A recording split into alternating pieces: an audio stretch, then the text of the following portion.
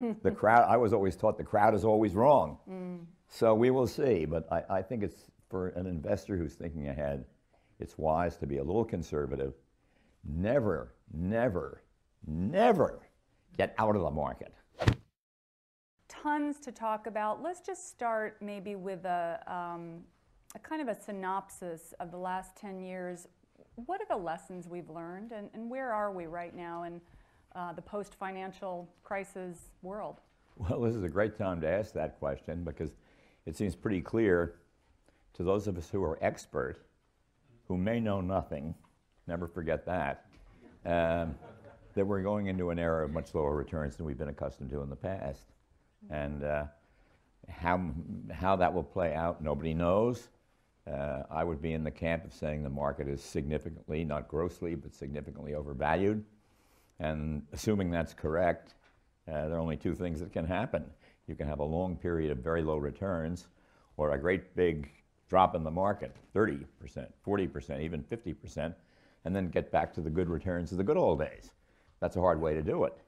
But it seems almost inevitable that returns will be lower somewhat than this 35 years or so that we've had the greatest bull market in recorded history, with the S&P 500 growing at 12% a year, which means, mathematically speaking, simply enough, that if you started with the S&P 500 35, 40 years ago, you now have $60 for every dollar you started with.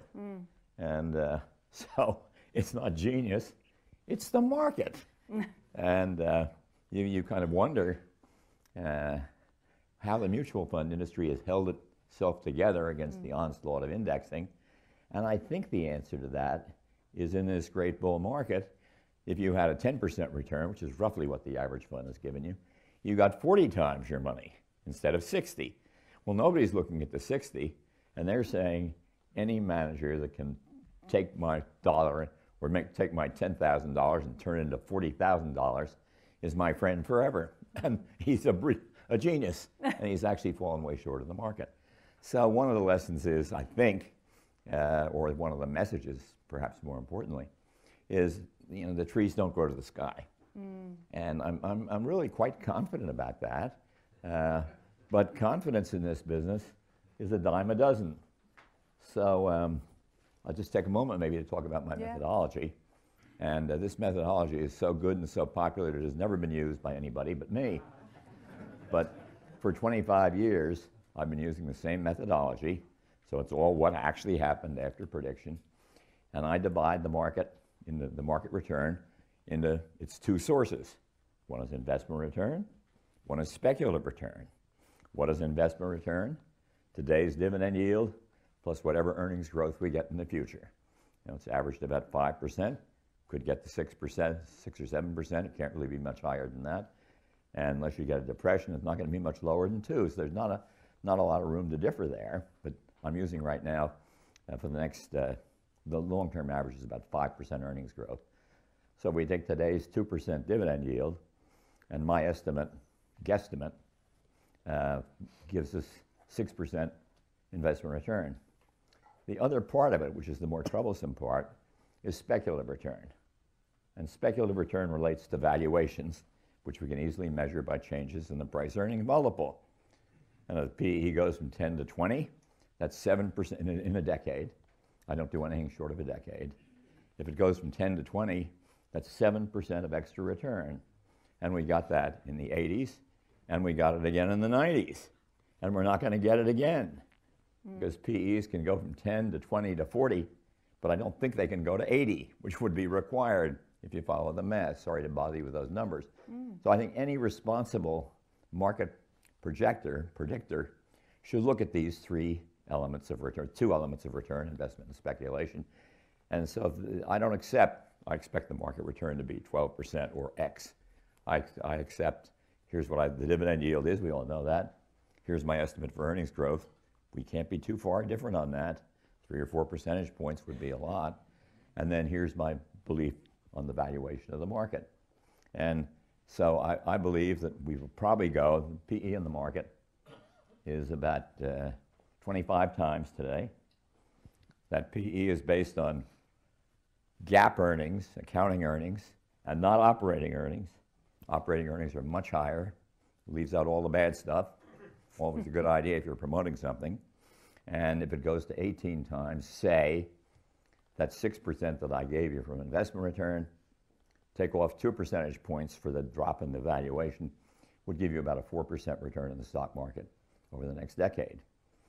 Now, we've been doing this in 10-year periods for 25 years. That means we have 15 actual predictions, and they have a correlation of about 0.81 with the actual returns.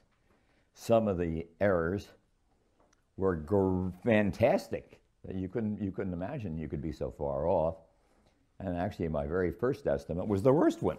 And that, as I said, the market return would be about 11% in the decade of the 1990s, beginning 1990.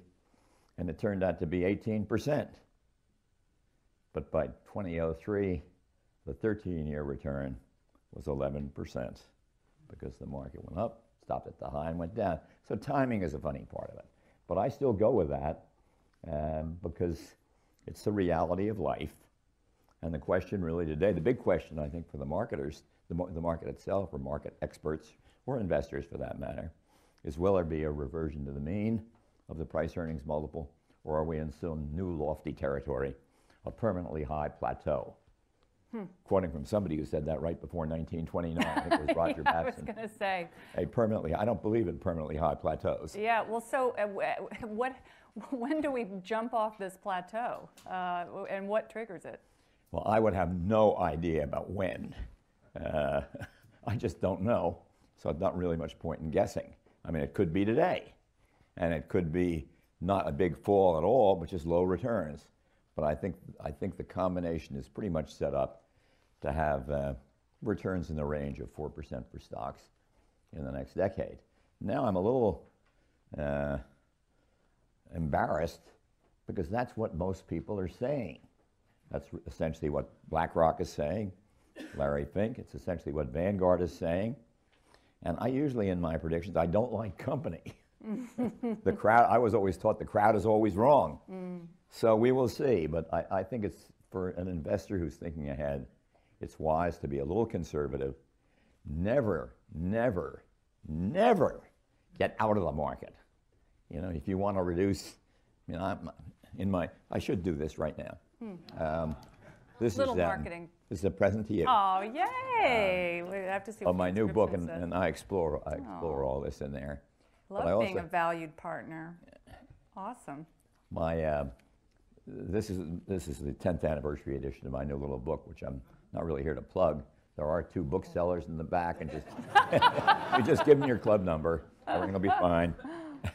There are no booksellers back there, obviously, but that's where I go through the mathematics that I just described to you, and a whole lot of other things about the fund business. But I fall back when you get to asset allocation, that if you go back to 1949 and read Benjamin Graham's The Intelligent Investor, he said never